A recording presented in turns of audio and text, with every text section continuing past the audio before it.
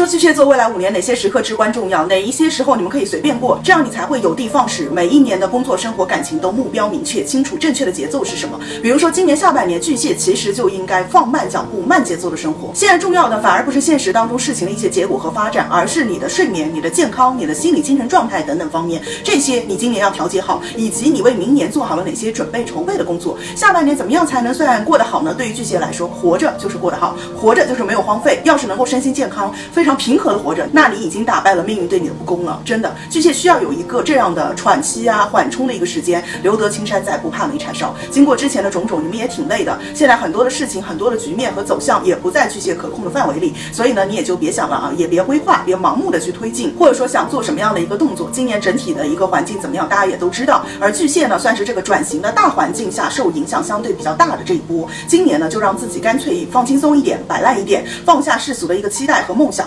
放下你的一些责任啦、你的压力。有的时候你已经尽力了，但是结果不好，能怎么办呢？可以先苟着，卧薪尝胆，静待时机。那巨蟹未来5年关键的发力点在什么时候呢？在25年6月10日到27年的7月25日这2年的时间，也就是明年开始。所以呢，算算你们也歇不了多长的时间。其实，因为我在霸主那一期的内容当中讲过啊，巨蟹呢是未来5年能够创造事业当中新的局面和高度的。无论你现在是不是觉得时运不济，接下来事业运其实真的是很不错啊。只要是把感情、身体这块能够防住了，事业还是能够创很多的辉煌政绩的，甚至在新的一个地方能够爬上高峰，是能够挂上你的人生履历表的那种程度。尤其是26年的3、4月份有厚积薄发的一个晋升运、贵人运，或者是创一个新的事业、新的人生身份的一个运。当然啊，也有一个前提，就是巨蟹你得要专心致志的去争，就这2年的时间，愿意为了达到你想要的东西而用大量的时间去累积，而不是说想干嘛就干嘛。那明年起的4年呢，是对巨蟹来说相对公平的4年啊，你付出多少就会回报多少，跟现在的情况是很不同的。因此呢，现在一定要做好准备，因为后面的这4年，这一切的荣誉都非常需要巨蟹你的体力和抗压能力。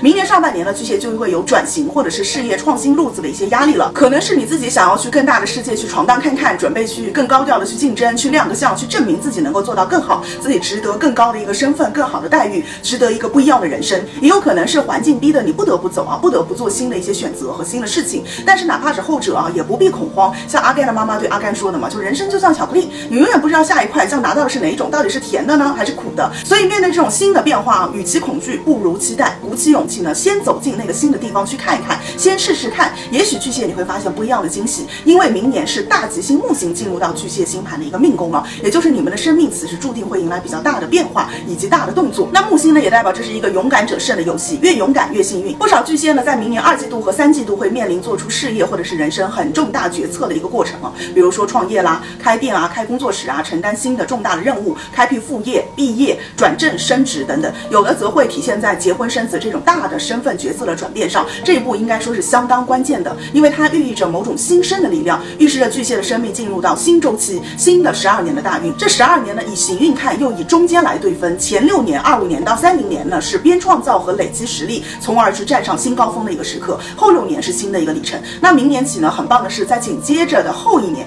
也就是26年到27年年中，巨蟹会先收割这个新周期的先一个正命，或者说一个果实。也就是说，你们会真的拿到一些好处，比如说更好的物质经济的收入，因为走了正财运，或者说你真的做出了一些成绩，你很有底气，能够凭着自己当时的一个能力去创造更多的财富。这2年该做的事情做好，27年、28年，巨蟹基本工作生活没有大方向的一个疑虑了，会有更多的一些合作啊、合伙啊、转型啊、拓展啊等等的一些新机遇，更多的新的可能性出来。你们会进一步被周围的环境啊、被一些契机啊挖掘出自己新的一种潜能。所以呢，巨蟹今年韬光养晦、修身养性，明年起呢，你们的人生将高速运转起来，时不待我，只争朝夕。那祝所有的巨蟹座加油好运啊！我是Ada范老师，用星座和心理学一起更好的指导自身生活。拜拜。